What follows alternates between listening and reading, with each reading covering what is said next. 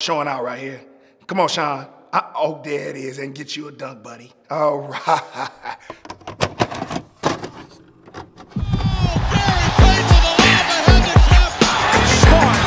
Hey guys, this is Dominique Wilkins. Hey, this is Shawn, Kemp. This is Gary Payton. Hey, this is Pau Gasol. NBA fans, what's up? This is Vince Carter here.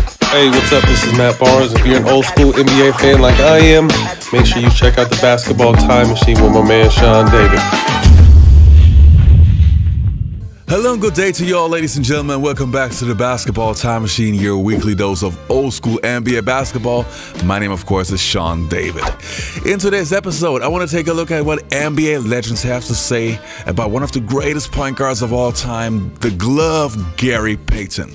But before we start with that, let me ask you guys for a small favor. Please subscribe to the channel, like the video if you enjoy the content, and don't forget to click the notifications button so you never miss an episode of the Basketball Time Machine. All right, enough said, let's get right down into it.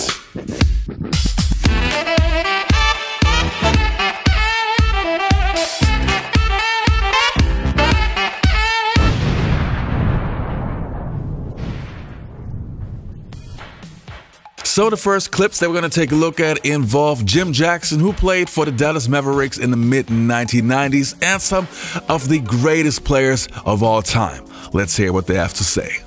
Gary Payton, the glove, one of the best defenders I've ever seen. Told you what he was going to do and do it. GP, my man GP. Your head lumpy, I tell you your head lumpy. Probably the best trash talker in the history of the NBA, and there's been a lot.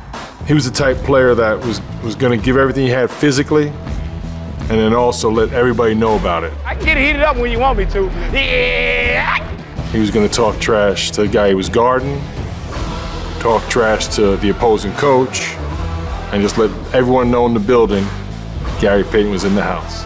Gary Payton, the glove. GP is the glove because on defense, he would be on you like a glove. Gary rips it away, goes the other way into the lane. Up top, Kemp is there! Stolen by Payton. He makes a huge play. I mean, for point guards, he was a nightmare. He had those long arms. He was quick. He was fast. He was tenacious, and he was just mean enough to want to shut you out. Nice left-handed entry to Gary. Turns up and under on Stockton. Okey-doke. He was there every night, and you know you had a battle. So you kind of had to pencil that Seattle game on the calendar and say, okay, I know I'm in for a war here. Hey, look at the glove. Oh, you gotta love that action! I was just showing out. Just trying to have some fun.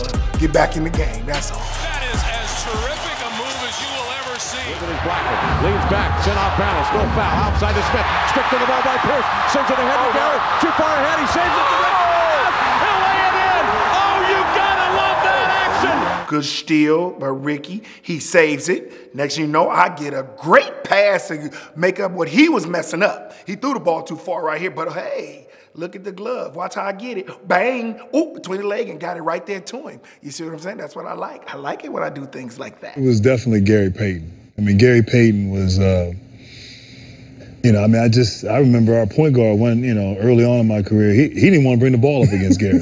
And that's really kind of how I started bringing the ball up and playing point forward. Gary would talk to whoever, talk to refs, players, coaches on other teams, fans. Yeah. He talked nonstop and backed it up. So he was the guy that, I think was the ultimate. And it was a little personal. He got a little personal at times with folks. But I mean, I think, that's basketball. You're trying, like you say, you're trying to get an advantage. Yeah. You're trying to get over on somebody. And if you backed down or you showed that you were scared, then he had you. And the next segment that we're going to take a look at is with Steve Smith, one of my favorite players of the 1990s. Great shooter, great player, and seems to be a very nice person. He played for the Miami Heat and, of course, for the Atlanta Hawks and Portland Trail Blazers. Let's have a look what he has to say. Smitty, it is hard for guards out in the perimeter to be honored as the best defensive player in the league. And Gary Payton did it. The only point guard to win Defensive Player of the Year. I got a taste of Gary. We got a chance to play against each other, Oregon State, Michigan State. And the first of all, we were chirping. Of course you were. At the beginning of the game, so that's where I knew he's one of the best talkers ever in the game of basketball. Then defensively, I got a chance to see this 6'4" guard who could change the game on the defensive end. The one thing I would love to say about Gary that everybody talks about his defense, but go look up his offensive numbers. Gary was always around 19, 20, 21 points, could rebound the basketball, an unbelievable passer, and one of the best lob passers we've ever seen in a game. And then he played 17 seasons as a point guard. That was some longevity back then. Okay, ooh, I ripped my guy, Strickland. Oh, on the knees. Look, ooh, and I threw it up. That's just good anticipation. I knew what I was doing. And Payton gonna push it in a hurry. Top of the key, works his way around. Oh, what a move by Gary Payton. Oh, I'm sorry about this Hornacek. Oh, man, I don't know what I was doing. I just crossed you over. My bad, buddy. You know, oh, you was going for it. I tricked you. Gotcha. That is as terrific a move as you will ever see. Underneath the Payton. Oh! Okay, this is a Phoenix. Oh, give it to me. Oh, Chambers, I'm sorry. I don't know. I just fooled you right here. You thought you was gonna block it, but look what happened. Ooh, gotcha. Uh-oh. Off the glass. 2. Tremendous player, tremendous competitor, and also one of the great trash talkers of all time. Payton with the steal and puts it down. And then apparently had something to say to Jordan. Payton and Jordan having some words, face to face. Glove will talk smack to anybody. We'll talk about your mother, we'll talk about your father, we'll talk about your kids. He was a great competitor.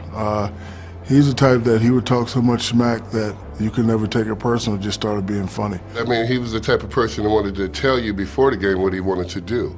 So, you know, he was going to let you know, and sometime right there at the jump ball. So he would tell you, I'm going to beat you down, and I'm going to score 20 points on you and have 10 assists. There's nothing that you're going to be able to do about it. And he would go out and get 20 or 10 and do a pretty good job of it. I just raise up on you. Raise up. Oh, he ain't never seen nothing like this in college.